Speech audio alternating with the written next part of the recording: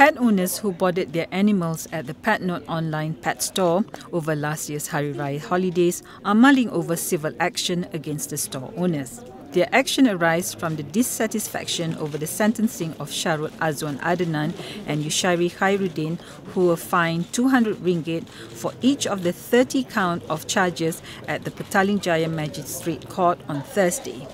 In letting off with the fine, Magistrate Elena Hong says she could not sentence them to jail as she was bound by Section 44(2) of the Animal Act, which states that offenders must be given a chance to pay a fine before being sentenced to prison time.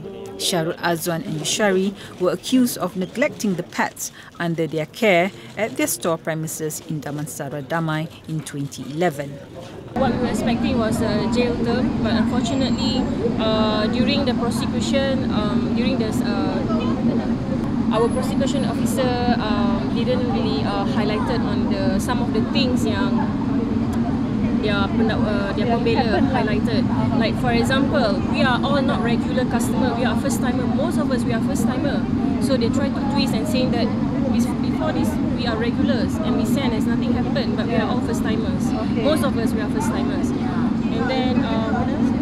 Yeah, and actually another thing they said that the no cats actually died. The one that is actually in the case, no cats actually died in the premise.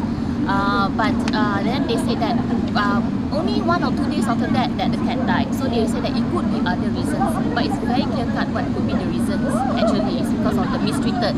And but the thing is, what we expect is that at least with the Pendahulu Raya do mention that yes, the cases, the one that in the court didn't die, but there are many cats that actually from other cases are not in this for this trial that died. Okay. We were there. I got a feedback from Jabatan Haiwan. They said they may want to proceed further and make a rayuan from Kementerian side. See if they can proceed for the jail term. They are trying to fight for that. Okay, this is from Jabatan Haiwan. I spoke to the Jabatan Haiwan, Encik Zamri just now. Yes. Will you be considering civil action against Petknode? Yes, we are considering on that. Yep.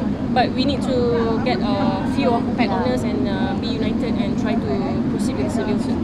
Petknode had advertised their pet boarding services for as little as RM3.95 a night ahead of Hari Raya celebrations last year. But pet owners who had taken up the promotional offer to board their animals over the holiday period returned to find their cats emaciated and traumatized after being left unattended for as long as 9 days.